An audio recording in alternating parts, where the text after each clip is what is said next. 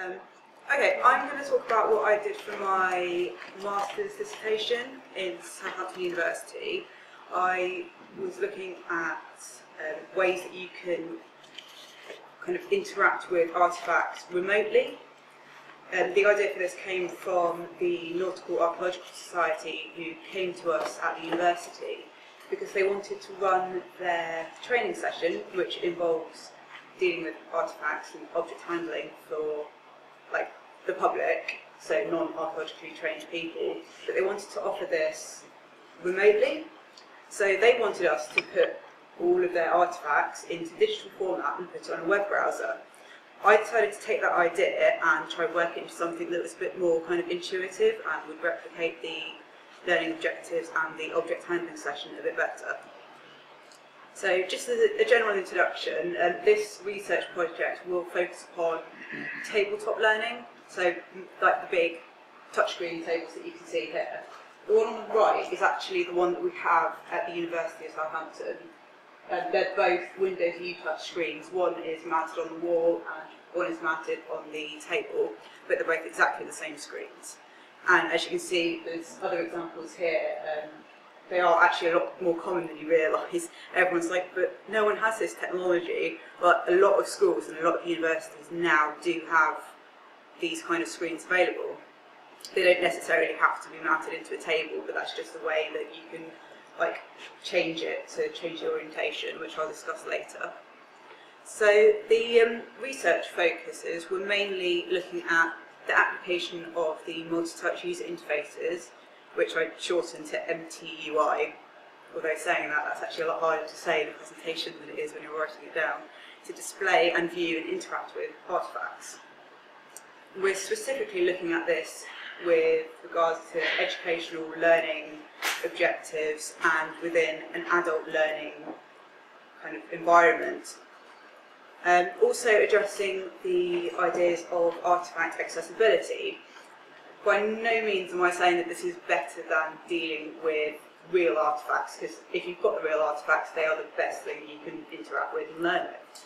But in the situation where you've got artefacts that have been in situ, are dispersed over different museums, like you've got a collection that you have to look at together to understand, or if artefacts are too fragile to be viewed, I'm suggesting that this is the second best way that you can get people to learn and to interact as a group collaboratively with artefacts through using a digital tabletop. I also researched a lot into the CSCL, which is computer supported collaborative learning, and computer supported collaborative working, and this is all within learning sciences and human computer interaction. So I looked at a lot of research into that area, which isn't directly archaeological, but I took what I'd learnt from the learning sciences and from human computer interaction, and then I applied it to the setup and saw how best I could use it in an archaeological context. So, as I mentioned earlier, the case study is the Nautical Archaeological Society. They already have their own training programme.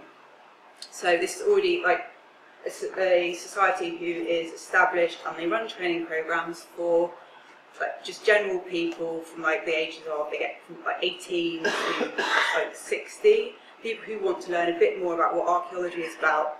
Specifically, it focuses on nautical archaeology. And in their introductory session, they have a handling session, and this basically aims to get the people to look at how you should question artefacts, how to think critically. And they do treat it a bit like a kind of a mystery, kind of finding out, little guessing game of trying to work out from all these little artefacts where they could have possibly come from. And they wanted to make the training more available remotely, so they can put all of their slides and everything online, but they needed to deal with the fact that the artefacts can't be in more than one place at one time. So I took the fact that they do focus on the group work and collaborative learning and the inquiry-based learning quite heavily, so I needed to think about how I could make this available remotely without losing the group work and working together, because it was very much a group task that they would do. as one. They wouldn't have like one person look at one artefact, one person look at another. It's very much collaborative. So the aims of the research project were to advance our understanding of how these multi-touch interfaces can have a positive impact upon adult learning, also allow us to bridge the gap between artefacts and the viewer, whether it's because the artefacts are dispersed, whether or not they can be touched because they're too fragile, or whether or not they're still in situ. For example, a lot of artefacts are still at the bottom of the sea and the seabed. And then I wanted to take this and design an interface that could be created for inquiry-based learning. So my objectives to make the interface really specific to the needs were to identify how the multi-touch user interfaces had already been used and what had positively worked, what had negatively didn't work, to also take from the NAS their learning objectives, what they aim to teach people through their introductory session. So I needed their learning objectives, their learning aims, and what they wanted to get out of it. I then had to take both of these and develop it into a successful user interface. Easier said than done. Just a couple of abbreviations, just in case any of you aren't familiar, because I am aware that this is kind of heavily into learning sciences and not technically archaeology.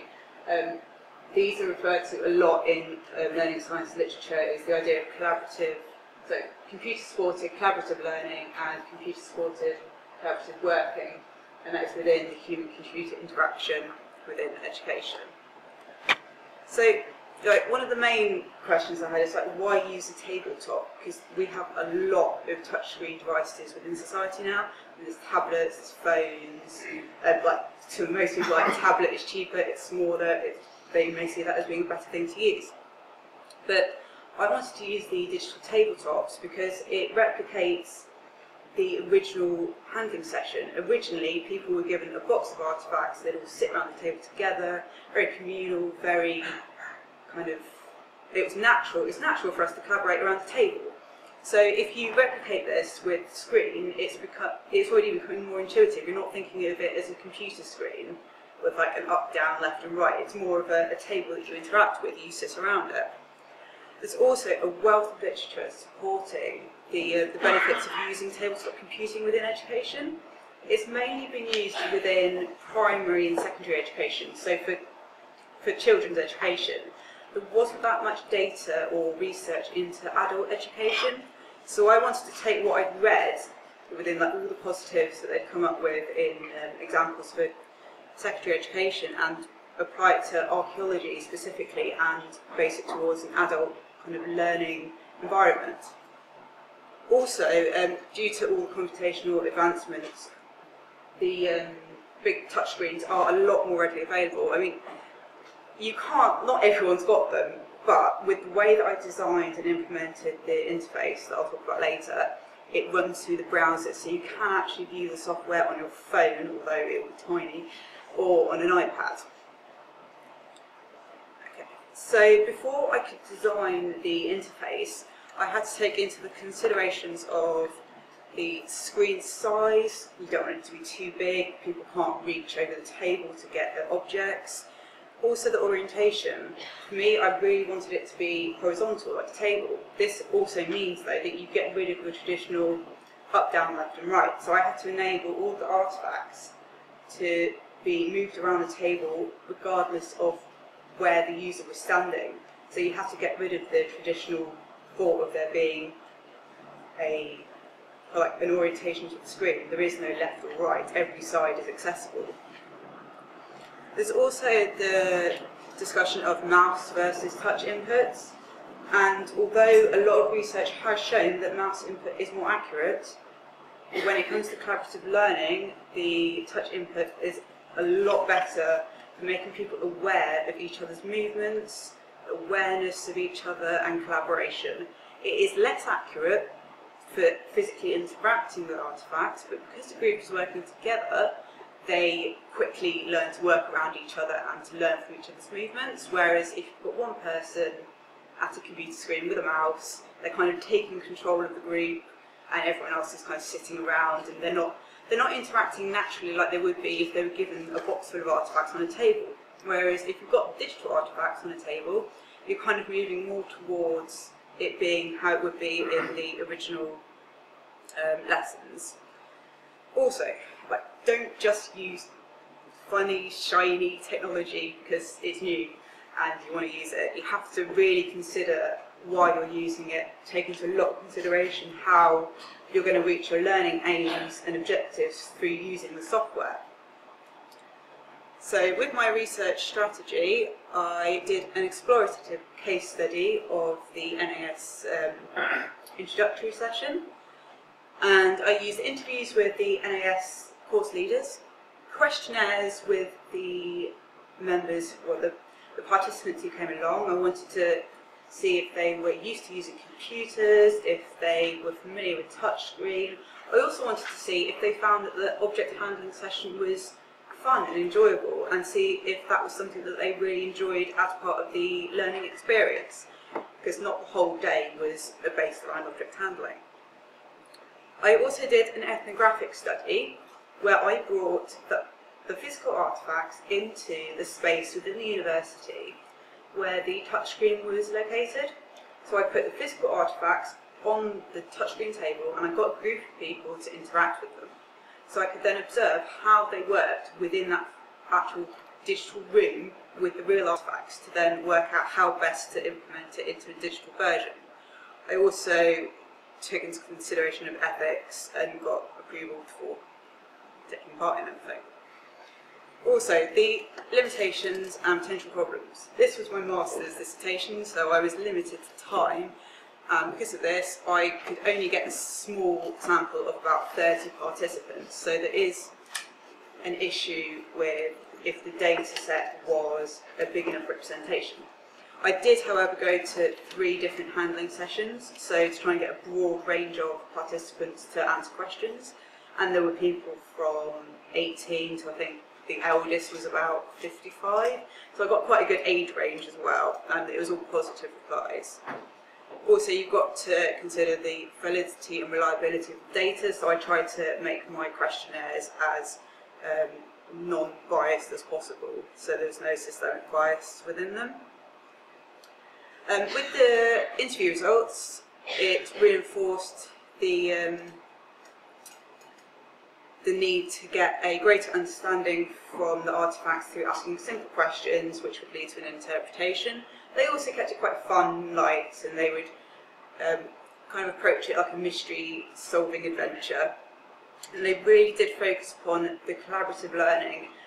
The group would work together, they would all chip in ideas, they'd be moving artefacts around with each other. If you'd given the box of artefacts to one person, they probably wouldn't have found it as easy to come up with ideas and to come to a kind of conclusion. Whereas as the group, they all really enjoyed it and worked together, shared ideas, and kind of like bounce ideas off each other. They would also kind of teach each other that they're going to have different perspectives and that they should all work together. And within the handling session, they had a PowerPoint on the wall. It would just kind of like prompt them to think about what, why, where, when. With the questionnaire results, all that right now, that's just the questions, you don't have to pay attention to it all. But you can see from A, B and C, so the first 3 columns, you've got a really strong agree and strongly agree to the questions being asked, like they found a handling session enjoyable, they felt that they'd learned something new, and having the artefacts to handle made it easier for them to interpret. You can see that they strongly disagreed or disagreed with questions D and F, which is that they would have found it just as easy to interpret the site looking at pictures. They strongly disagreed with this. They also strongly disagreed when they were asked if they felt the object handling session was not helpful. So from the actual questionnaire results that I got, there was a strong correlation between the participants enjoying the hands-on approach of the artefact handling, and they felt it really helped them to interpret the site. I did also ask some questions about computer usage and if they owned a smartphone or a touchscreen device, and over 85% of the group answered yes to this. I am aware that there will be a couple of people in the group that weren't going to be familiar with touchscreen devices, but because of the collaborative learning environment, it's easy for someone to show them what to do, and they can pick it up and learn from each other, so they're not going to feel isolated or not know what to do. The ethnographic study results, so this is where I brought in the real artefacts into the digital room and put them on top of the touchscreen, showed that the participants would sit around the table with the big touchscreen on all four sides. They didn't treat it like a traditional computer where you all go from one angle of the screen. And all the objects were studied simultaneously. This definitely would point towards the fact that we need to make this multi-touch. We need to have everyone interacting at the same time. Luckily, the Windows U touchscreen does have the capability of this, so you can have 32 simultaneous touches at the same time. Also, the discussion would go across the whole table, and the artefacts were moved around fluidly, and any that weren't being used would be discarded in the middle of the table. So I wanted to kind of replicate this digitally. Yeah, and again, they found it exciting and found it a lot easier to share knowledge working together rather than just viewing artefacts on a screen. So the design process, you have to ignore my crude sketch. What I envisaged doing was having horizontal orientation with artefacts scattered about, so you've got users sat all the way around the table, and you're able to rotate, to scale, to move objects around. And on the right hand side there would be a widget with questions to prompt them, so make them think critically, just to help them along a bit. That would supplement the PowerPoint that would go along with handling session in the original version. Also, there is the fact that digital artefacts are going to lose some information from the original ones, like you can't heft or feel the weight of a digital artefact. So I wanted to add in some extra hotspots that you could click on the object, it come up with its weight, or some images with finer details, or even RTI images. Also, the main thing I wanted to make sure this would work through the web rather than requiring people to buy expensive software or have to have software and devices enabled specifically. This will run through any device that's got a web browser. You just download the Unity plugin within the browser and it should work fine. When I was implementing it,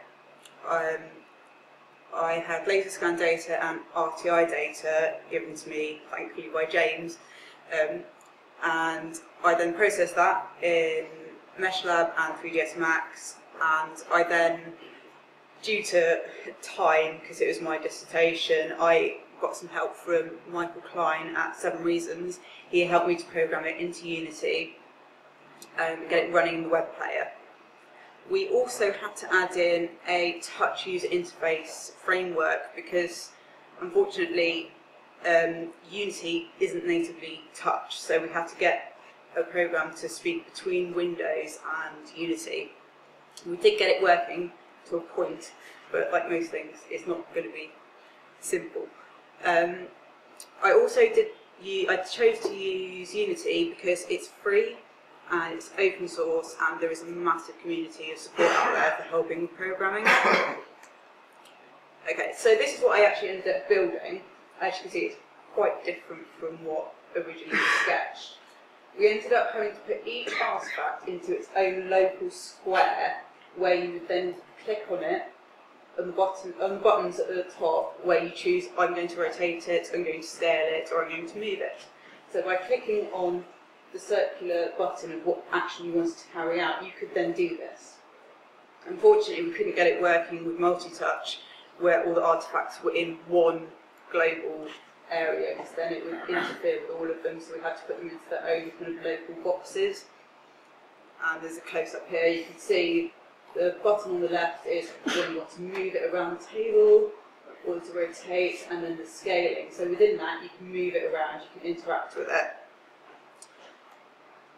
So when I got a second group in to try it out on the big table, I got them to give me positive, negative feedback, and the negative feedback that I received just reinforces the design ideas that I had that unfortunately didn't work straight away. because of the time constraints and the programming problems that we faced. So it's kind of like a work in progress. They found it quite frustrating because only one person could touch objects at once. Unfortunately, the multi-touch didn't quite work for some reason. We're still working on it. But we did get touch working in the first place. And they wanted more information on the screen, like widgets, which is what I'd planned to do. But again, unfortunately, due to time and programming, we didn't have time to finish it. But you can see on the positive feedback, they enjoyed playing with digital artefacts. They found like the mystery game to be quite entertaining. They liked the fact that you could touch the artifacts rather than using a mouse. They felt that the screen was good size. They could actually reach from one side to the other. And they felt that the objects were intuitive and easy to manipulate. It was very simple gestural movements. So to conclude, the user interface that we designed allowed participants to access artifacts remotely through touch. Also, it allowed for accurate digital representations because the data, or the artifacts were laser scanned, so we haven't modelled in any extra bits, it's all laser scanned data. It allows them to work collaboratively and intuitively rather than having a group huddled around one PC screen with one person taking control of the group. They all could work together, nobody was like singled out, they'd all discuss things and work together like around the table in the original handling sessions. It also allows people to get access to artifact collections that wouldn't otherwise be accessible, I've discussed earlier. So I was proposing that this would be the best way for the NAS to remotely allow their introductory session, like object handling session, to be sent out over the web. But with everything, there was a lot of further work to do. So we're continuing to develop the user interface. So I'm working on getting the widgets working, getting extra information in there, getting the multi-touch working. I'm going to do more studies and feedback, and also look into the use of haptics, which will allow people to actually feel and touch the objects, because that's massively missing with any touchscreen interface. You don't get to heft objects, you can't feel the texture. Also, there are advancements in software and hardware already, because when I was doing this, at the same time, the Microsoft Surface came out, which had loads better technology on it and possibilities, whilst I was stuck using this thing. And so I'm pretty sure if I tried to build it on one of the newer Surfaces now, it would work a lot smoother. Yeah, so that's about it. And a massive thank you to James, who's here, because he did all the laser scanning for me. And to Michael Klein, who works over at 7 Reasons. He managed to get it all working in Unity for me, because I couldn't learn everything in the space of 3 months. So I was trying to focus on all the theoretical side of things. If you've got any questions, give me an email, because I've just condensed 20,000 words into 20 slides. So you can have a copy of my dissertation if you want, or email me questions for more details and stuff. That's it.